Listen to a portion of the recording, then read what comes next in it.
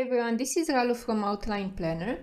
In this tutorial, I'm going to show you the most frequent mistake people do when they import their new planner inside Goodnotes, and you can apply this as well to Noteshelf. And I'm going to show you what that mistake is and how that can make you crazy. But most important is that I'm going to show you how to fix it if you're doing it and how to avoid it in the future. So let's say I have my 2023 planner opened in September and I just bought the 2024 planner and I'm really excited to add it inside my app. The new planner is here. I want this one, so I'm going to hit select, and then I have the option to, oh, here it is, I have the option to open in Goodnotes. I never open my notebooks like this because this is what happens. Open in Goodnotes, and once you open in Goodnotes, the Goodnotes app will open and will show you this screen. Import to Goodnotes, import to current document.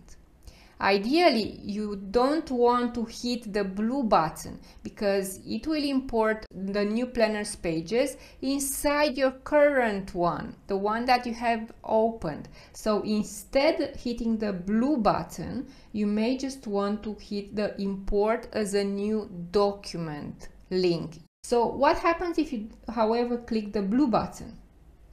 The new pages of the 2024 planner will start importing in the old planner. So here's what happens. You get two planners into one file. See how this one is 2024? Let me slide back, and this one is 2023. So basically you have two planners in one, and that will make you crazy because that's not what you wanted.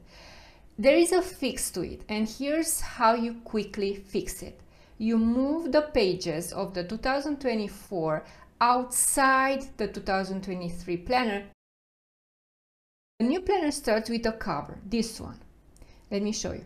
This is the cover for the new planner.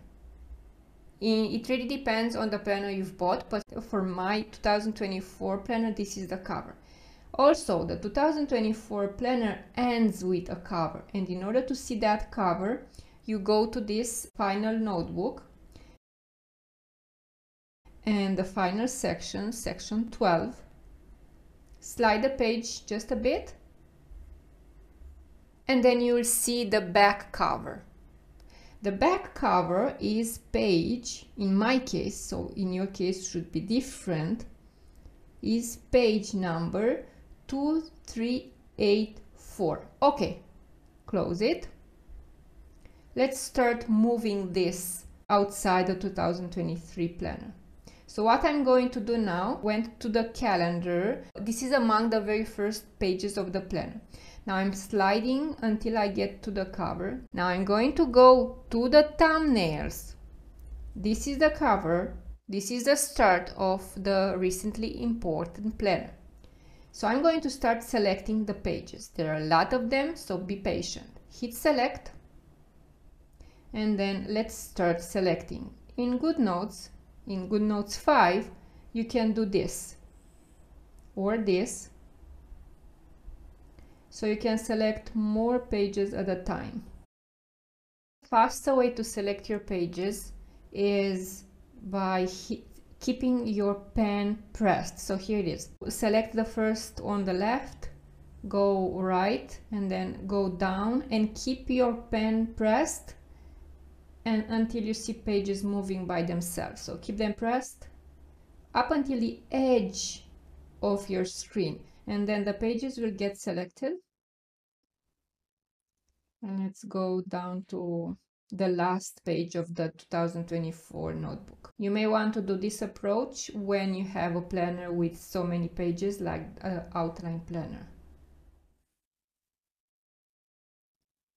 And now that you have reached to your destination, which is the back cover, you have all your planners selected. So it took me like 7 minutes to do so.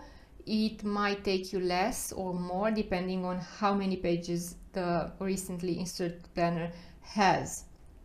Now let's move this out of the 2023 outline planner, so the old planner.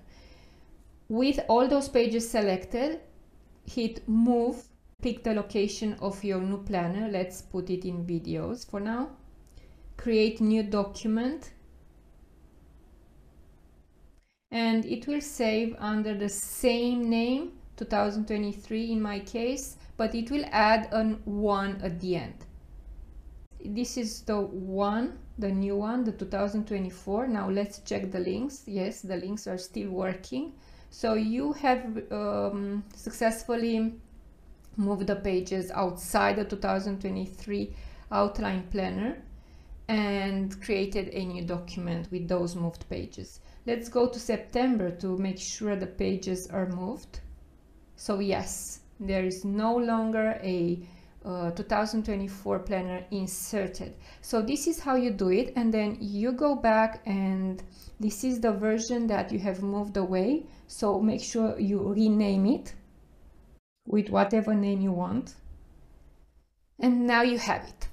Next time you are importing a planner inside Goodnotes, and again, you can use it for Noteshelf as well, use this little plus button. You just tap it once, import, and then you select your planner, open, and it will open as an individual document. So there is no way you can mess things up with your previous planners.